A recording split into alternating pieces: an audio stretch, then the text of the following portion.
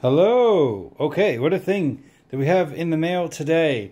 This has just arrived from Pick Pack Logistics from Adam Poots Games in Glendale, New York. And here I am in Darwin, Australia. This is the Gambler's Chest expansion for Kingdom Death, which I backed something like 8 years ago and is 6 years overdue. And now it just shows up, so I'm super excited. Everybody's known it's been coming for a little while now because a lot of people have actually already received it. But man, first off, this box is humongous.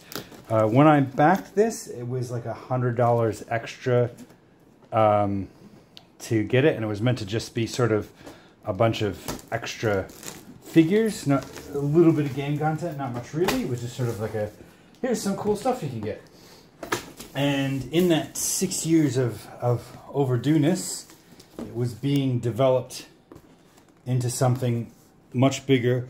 I keep saying, I've said before, a whole nother standalone game. It's not standalone. You still need the Kingdom Death base game to play this. But it's got at least as much content in it as the base game. How am I even going to get this out of the box? Oh. So there was a little bit of damage on the outside of the box here. But that clearly hasn't made it through to the inside of the box. And this is just, whoa, how do I do it? I'm going to stand it up like this. That's how I'm going to do it.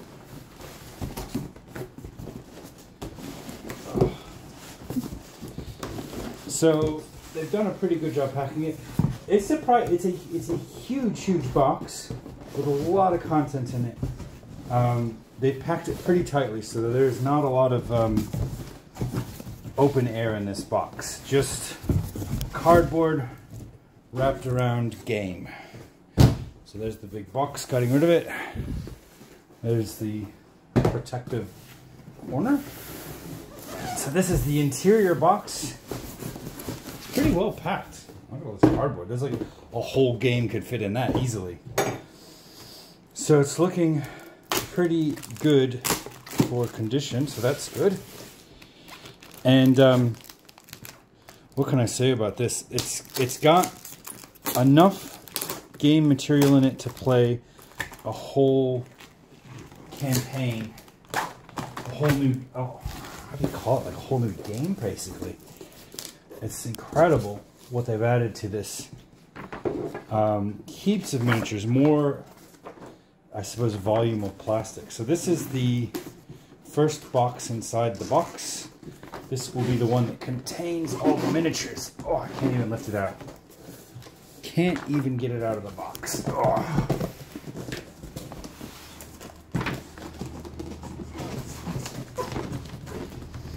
There we go.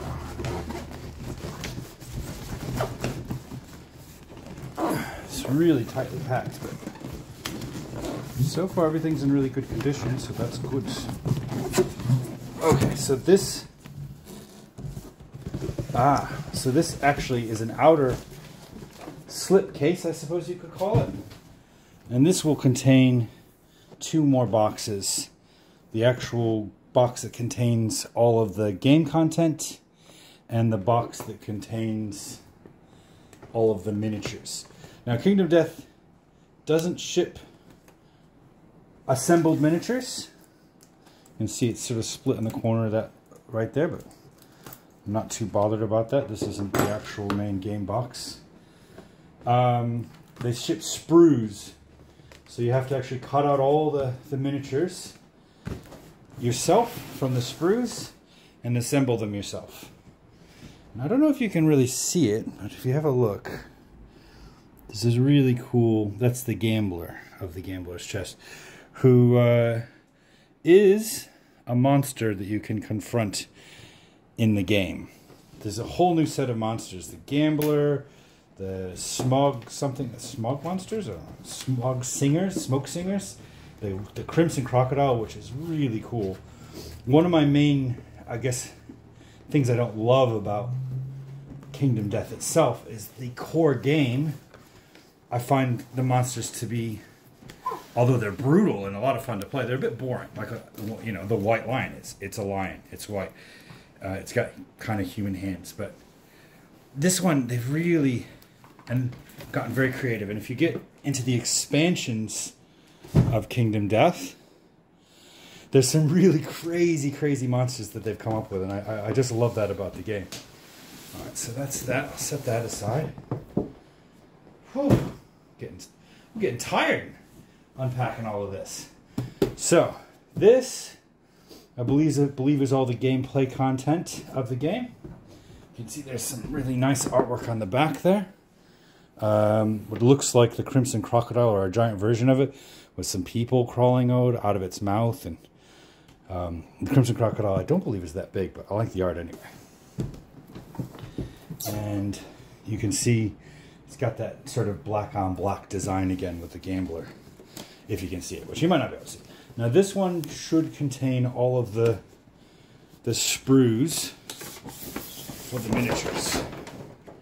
Miniature assembly. So that box is actually bigger than the original Gambler's sprue box, but this box, sorry, the original Kingdom Death, this box is smaller than the Kingdom Death box.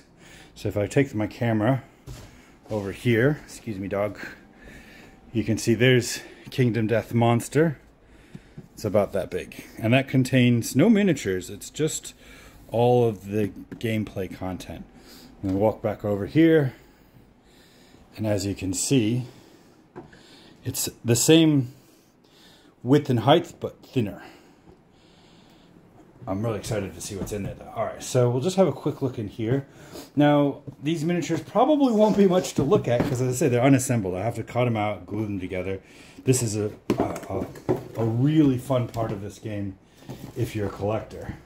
Sorry, if you're into the hobby of assembling and painting miniatures. Oh my goodness. So here's all the bases.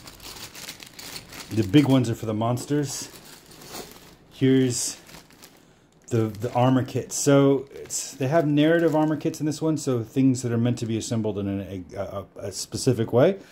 The original game had more freeform armor kits where you could just put them together any number of ways. You have a few choices how you assemble these, that being said. So when you put together one of these characters, you can put different arms or weapons on them. Okay, this is the Atlas, the evil Santa Claus. That's the king. There's some bits of the Crimson Crocodile. Oh my gosh.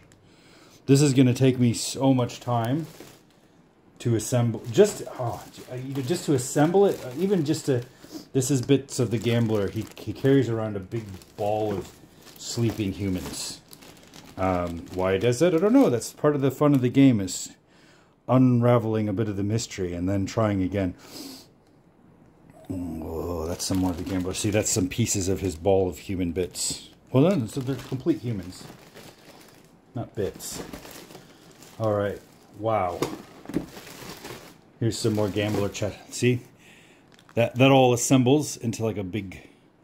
Can you see it? Yeah. Big ball. A big ball of people. And there's the Crimson Crocodile, and I saw some.